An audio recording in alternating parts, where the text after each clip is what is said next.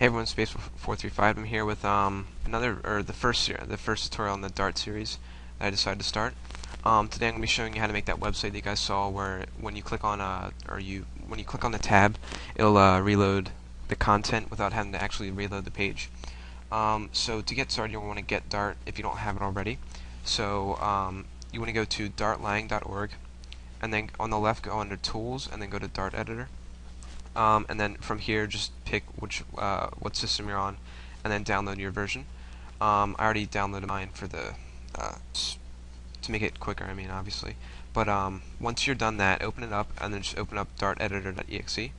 Now when you open it, you're going to come to a page like this. You can check out the different projects. I'm actually going to click on the slider one because we're going to actually use that just to make things quicker in the future. But after that, you want to go to, or I'm just going to show you what version I'm on, just to make sure. I'm on 8942. In the future, this might be a different build or version, whatever you want to call it. So it might change, or the coding might change in the future. But for now, I'm just going to, what you want to do is you're going to go to File, New Application, and then you're going to create whatever you're going to call it whatever you want. I'm going to call it YouTube website. Then click OK. So now when you're here, it just generates 4 files for you. The Dart.js, which you're not really going to touch at all because that's the Dart programming language. The CSS file of the HTML file, and then the Dart file. So after that, I'm just going to run it really quick. It should print out "Welcome to Dart," right there. So I'm just going to explain what happens. I mean, just like Java, they have a main method which is void main, and whatever is in here gets called. So what this is doing, it's calling the method show message with a parameter of a string. In this case, is welcome to Dart. After that, it's getting the text element by the ID of text. So if you look at the HTML file and you go to right here, it says text. So if we change that to like YouTube, and you changed this to YouTube, it's still going to print it out. Welcome to Dart still prints it out. I'm just actually just shrink that. Also, a cool thing about Dart is when you have the internet open, and you click run, it just automatically re-updates it for you. So if we want to do like 2, and we ran it, it's just gonna actually I exit out of it. If we take away the 2 now, and we click on run, it's just gonna automatically update it for you. So I thought that was pretty cool. Kind of saves you time. But anyways, we're gonna get rid of this. We're gonna start doing the slider, which is why I have this open to make it easier for us. So what we're gonna do is we're going to actually go to the slider example. If you don't have that open, you should be able to open it by going to open folder, then go to wherever your Dart folder is on your desktop or whatever. Go to samples, just right here, and then just click on slider. And then click OK, and it should load up. But after that, I'm just going to copy in a few things. First, you want to copy in this line right here. Now I'm just going to paste it above it. I'll explain what all this does in a second. Actually, I'll just explain it now. This one is kind of explanatory. It's the items that will show in the menu that shows up when you run the website. I'm going to have 3 in this case: home, about, and contact. And then next thing you want to copy and paste in is this line. Then you can either type that in or copy and paste it, doesn't matter. Yes, it's giving errors, I'll explain that in a second. So what this is doing is it's creating a new variable called slider menu, and we're setting it to the object of the slider menu, which is a class which we haven't imported yet. Menu items is the different tabs that you want to show, which is in this case is home, about, and contact. And the next parameter is what's going to happen when the tab is selected. In this case, it's going to run a function which we have not declared yet, so let's do that now. Type in void display selection string message, or it can be message, text, whatever, it doesn't really matter. But after that, we're going to do query. Actually, we'll come to that later. I'll explain that later. But that's done.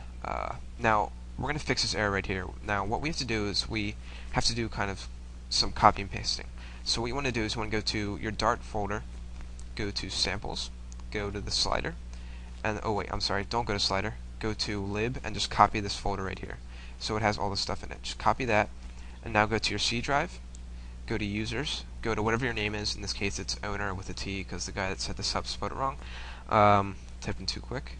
And then when you go into that, go to the Dart folder, and inside of there should be all your projects. I have a few more because I should have a few more because I deleted them from the side of the projects. But go to your project, go to YouTube website in this case, and then just paste it right in there. And now what we want to do is we want to import that folder. So go back to this, go to import UI lib slash, I'm going to look off of this because it's a little bit long, view slash view.dart. Let me just make sure I got that right by checking this example. Yep, that's right. Alright, now let's see what's, oh, forgot the semicolon. Alright, now we didn't get any errors because it's all correct. What is wrong with this? Refresh it just to see what's wrong. I don't know what the problem is. I'm just gonna ignore that for now. But once we 1 second, I'm just going to, oh wait, we don't need that. Alright, at the end you want to put this. Where is it? Slider menu that enter document. That's just making it show up on the actual page. Now, what you want to do after that is one more thing is we have to add it to the nodes of the div div tag, which we haven't made yet, which I'm actually going to make right now. So go to YouTube website, that HTML, and then go to I'm going to take out this right here, and we're just going to do div ID equals menu slash div. And now we also want to import a new style sheet. The style sheet that we're going to be importing is the view style sheet. So it's going to be in the resources. So I'm just going to copy this right here. Let me change this to \view.css.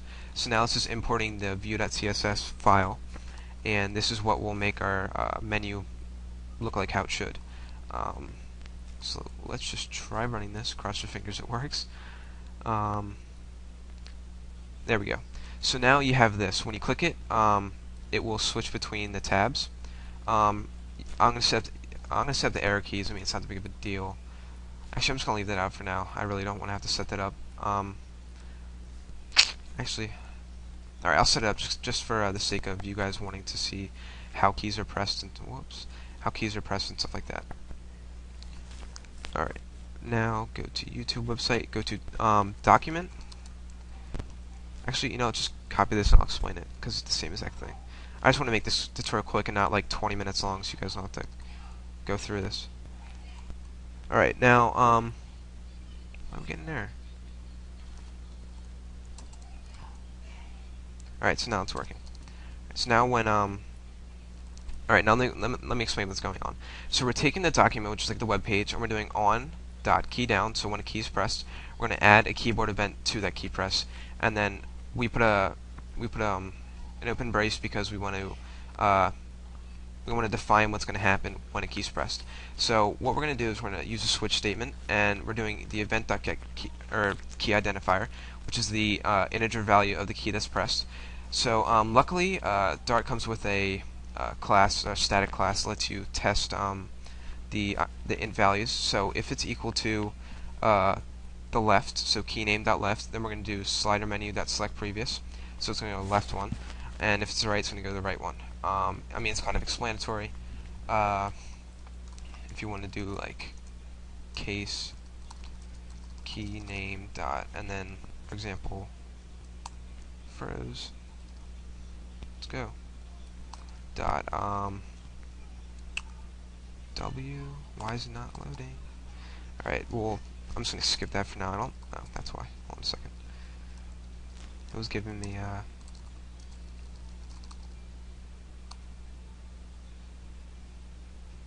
Alright, so if we go to key, sorry, and now you have all these options right here. So the different keys you want to do. You can go to left, right, up, down, stuff like that. Stuff like that.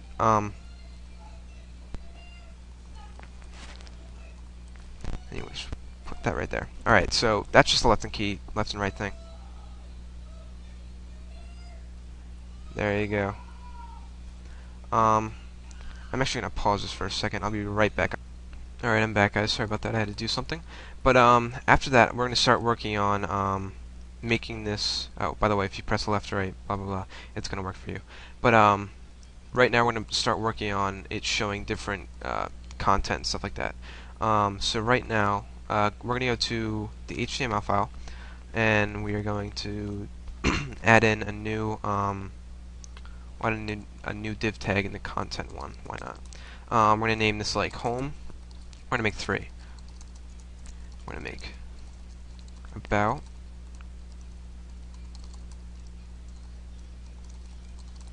and we're gonna make content or contact. Sorry, not thinking straight. Okay, so now we're just gonna add different things. This is, we'll do a paragraph. And you can do whatever you want with this. Doesn't really matter. I'm going to do, this is the home page. Copy this over. This is the about page. This is the contact page.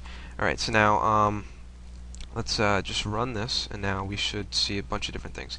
This is the home page, this is the about page, this is the contact page. So now switching it isn't going to do anything, obviously, but we're going to make it do something. The first thing we want to do is after each ID, type space visible equals false. I'm just going to copy this over and over, or copy and then paste it into each div. So after the about one, you want to do the same thing, and the contact one. Now if we run it, whoops, wrong thing. If we run it, okie dokie. What the heck did I type wrong? 1 second. Let's check. Let's check this. Okay, let's check. Sorry, I think it's visible. Am I wrong?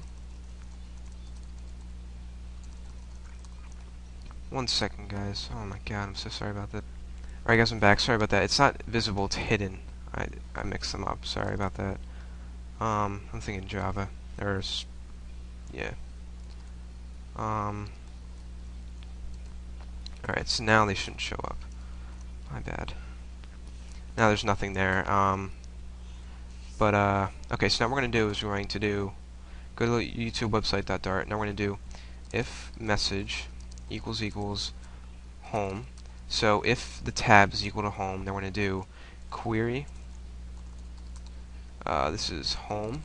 So we're getting the home div, and we're doing hidden equals, hidden equals false. Wait, true. Sorry about that. Hidden equals true. Now if we run it, 1 second. My bad. Oh my god, this thing just does not like me today, honestly. It's kind of annoying me right now.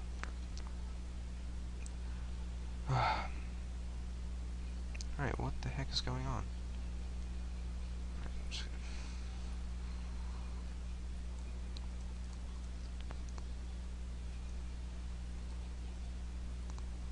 Oh man. Alright, I know what I did wrong. Hidden equals false. Alright. So that's why that wasn't working. Alright, this should actually be true. These should all be true. I'm just not thinking straight today. Alright,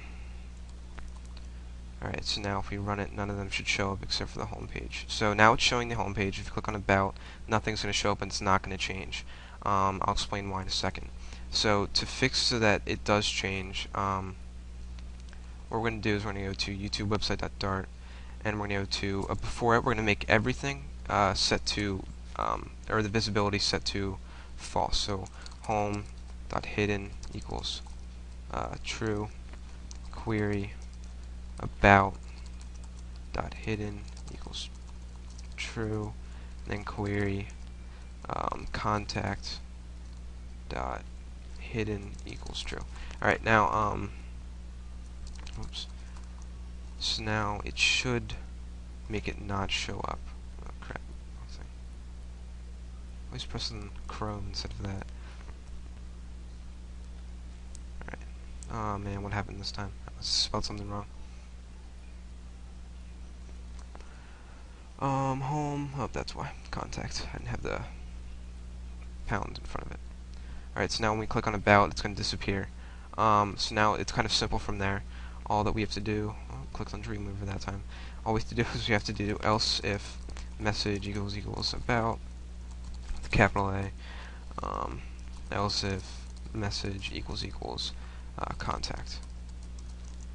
And then we're just going to do query about with the pound